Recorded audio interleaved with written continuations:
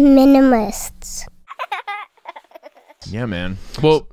Well, I think it's probably best to start by talking about what is an addiction, and we'll also differentiate it from a few things. So, according to the National Institute of Health, addiction is the condition of being addicted to a particular substance, thing, or activity despite harmful consequences, and it is often characterized by an inability to stop. I had some smart alecky person on Twitter yesterday say, "How can you help me stop my addiction to oxygen? I can't stop." And okay, that's not what an addiction is, because oxygen itself has very beneficial properties to it. There's not an alternative. Yeah, it's interesting because before we decided to do this podcast, I would have agreed with him. I would have been like, "Oh yeah, you have to have oxygen or you die." Right. There are a lot of things we have to have, or we benefit from. Yeah, I benefit from having a bed. I'm not addicted to having the bed because there are no harmful consequences of having the bed. Right. And there's a piece of lint right here on your microphone that we have to remove. Is that it? Yeah. So. Did I get it? I have OCD. You totally got it. And so let's talk real quick about the difference between addiction and obsession. There's a lot of overlap. Like if you have a Venn diagram of addiction and obsession, there's going to be this huge sort of overlap. So I have this definition here. I broke my computer out so that we could talk about it. This is from Cliffside, Malibu, which I believe is a addiction treatment center. And the article here, which we'll put a link to in the show notes, it's called "What's the Difference Between Addiction and Obsession?" I'm just going to read the first two paragraphs. When the average person thinks about addiction, most people think about drugs, alcohol, tobacco, and maybe shopping or gambling. When a person is addicted to drugs or alcohol, they are chemically dependent on the drug. And you could say the same thing about, well, caffeine is a drug, obviously. And it's weird. We say drugs and alcohol, but alcohol is just a drug. We can say drugs. Well, yeah, because it's a drugs, tobacco, and alcohol, and those are all tobacco and alcohol are drugs. Right, and those are all addictive drugs. There are some drugs, however, that are not addictive. LSD is or psilocybin is a non-addictive drug. It does not have the same addictive properties. Now, you can become psychologically addicted to virtually anything. Yeah. I could be addicted to styrofoam. Or to very clean microphones. Yes. Well, that's more about obsession, which we'll dive into here in a second, right? People who suffer from addiction many times also have other co-occurring disorders, such as obsessive-compulsive disorder. There's a strong correlation between addiction and obsessions. An obsession is a ritualistic routine that becomes part of your normal life. Medically speaking, it is a persistent occupation of a feeling or idea which can be accompanied by anxiety. And I think it's one of the reasons I'm often, my levels of anxiety tend to be higher than yours. It has a lot to do. We both have addictive personalities, which we're going to touch on in this episode for sure. They manifest differently. Mine manifests often through obsession, which is this ritualistic routine or ritualistic thinking. Obsessions can include excessive hand washing or repetitive counting. I don't have obsessive hand washing, although I know yesterday we were on a flight. We were flying back from Chicago, and that guy who was sitting next to me totally was coughing and stuff. And I'm like, all right, I'm going to ask him if he'll switch seats with you.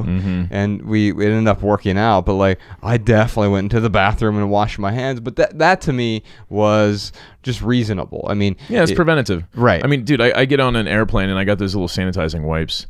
Right. And I wipe everything down because, I read this article a year or so ago where they were talking about how it was like confessions of a flight attendant or something, and one of the confessions is those trays that come down and everything, the screens, those never get cleaned. And it's amazing sometimes how you take one of those wipes and you wipe everything down and it's like black almost. Yeah. It's crazy. Well, so yeah, it's being preventative. All right, yeah, and so there's a difference between being preventative and being excessively preventative, and that's when obsession comes in. The counting thing that it mentions here, that's definitely something I have, and I don't always notice. Like I can tell you right now, there are 44 steps between my car, the stairs within in the parking garage, and the bottom floor. Yeah. Like it's just something that I don't realize I'm doing it. I'm just counting as I go. 1, 2, 3, 4, 5, and I find myself counting different things from time to time, unintentionally. An addiction is slightly different. Rather than a focus on ritual, an addiction is about a mental escape from reality. Obsessive and addictive behavior can be commingled rather easily. By recognizing what is obsessive and what is addictive, however, you can go back to each individual root and address the underlying problem. The rest of this article talks about therapy can be very beneficial. There are different types of therapy, like CBT therapy, cognitive behavioral therapy, to address obsessive compulsive disorder, and also to address addictions. Now we're going to talk about addictions more broadly today. Let me hand my computer over here to Jordan No More. And let's see. I think with the questions that we're going to deal with today, we'll talk about alcohol and substance abuse, but we'll also talk about the broader addictions. Before we get into that, though, like I think one of the reasons that minimalism was appealing to both of us is it was helping us in a way curb our addictions, or really get these superfluous things out of the way. Or maybe it's a matter of like getting rid of the addictions and bringing in obsessions, maybe. Well, there are different types of obsessions, right? Healthy obsessions. Like I get obsessed with writing, and for me, I think love is one half passion, one half obsession, but it has to be the sort of healthy obsession, and that equation works when you flip it around as well. Passion is one half love, one half healthy obsession. So to say healthy obsession, it seems a bit redundant, because obsession by definition is something that is healthy. It's healthful, at least. Not necessarily. It's ritualistic in a way. So obsession itself is bipartisan in this case, right? Okay. It can be healthy, just like it's like saying food. There's some terrible food out there that's going to kill us and give us butt cancer. Yeah. There are other foods that are going to nourish our bodies, make us energetic, make us feel like our best selves, and prevent butt cancer. And prevent butt cancer. But see, when an obsession turns unhealthy, that's when it becomes an addiction.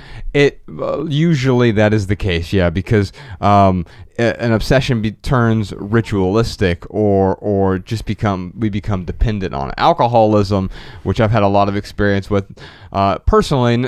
I'm not an alcoholic. Well, actually, I probably am an alcoholic. I've never had a drink in my life because both of my parents were alcoholics, and I saw the extreme, and they were extreme alcoholics, and not even functioning alcoholics, and it ruined their lives, and I saw that happen.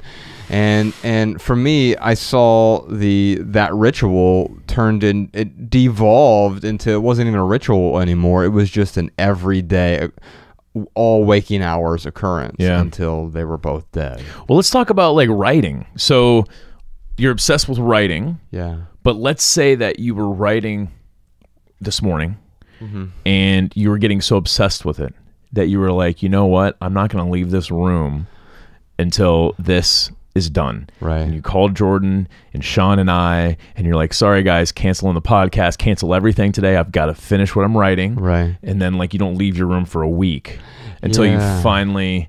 So is at that point, is it an addiction? I think so. Yeah. Okay. I think, because if we go back to that initial definition from the NIH, addiction is the condition of being addicted to a particular substance, thing, or activity. Writing would be an activity in this case, despite harmful consequences. Right. And so when you start neglecting everything else, now for us, we were actually neglecting the most important things in our lives, our health, our relationships, our creativity. So I was neglecting writing for a long time.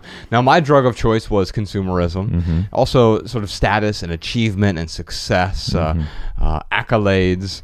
It's a weird thing to like want trophies or whatever the equivalent of trophies are. In our consumer culture, the trophies are often the trinkets or the objects that we're able to acquire with the money, which is the barometer of success often in our culture. Yeah. And now there's this new barometer as well in the world of social media. It's social media clout that becomes something that we become addicted to. It's like, oh wow. And the weird thing is, you and I will sometimes joke with each other about this, like, oh, now we have 300 followers on X platform. I guess I'm allowed to be happy now. Like, this is the key to happiness. Of course it's not, though, because then you see the person with 500,000 or 1 million or 10 million or 50 million followers, and you feel inadequate. Yeah. So we get addicted to the comparison. We get addicted to the success or the perceived success. So could social media be a healthy obsession? Yes, I think so, because it's a vehicle, right? And I think a lot of the times you and I, we have a very deliberate way of how we use social media. In fact, we hired Jessica so that she could help us be deliberate with how we are using social media. We use it as a platform to do two things. One is to broadcast a message that we find will add to the greater good. So we're trying to add value to other people's lives. We want to add to the greater good, but also we want to interact with people as well. And so we use social media to interact in a positive way, not to interact with the trolls or to feed the trolls, fuel the fire of outrage, because that can be the unhealthy side of it. We can get addicted to the, oh, well, I'm going to get you back or whatever. There's some people who do it really well. I think Chris D'Elia, he has a really fun time feeding the trolls and then subsequently killing the trolls, with his words. But that's his art form in a way. And so yes, it can be addictive, or it could be a healthy obsession. Now, for you and I, for me, consumerism was the drug of choice. For my parents, their drug of choice was alcohol. Yeah, my drug of choice was drugs. My drug of choice was drugs of choice. Yes. and those became not just physically addictive, because they certainly were. I remember you going through withdrawals, but also psychologically addictive. Like, I need this in order to get through the day, or to get through this relationship, get through this job, get through this interaction, get through this day of meetings. And it became this sort of psychological addiction as well. Yeah. And that's the dangerous side of substances that are addictive, is they're both chemically addictive, and psychologically addictive. Yeah, that's dangerous.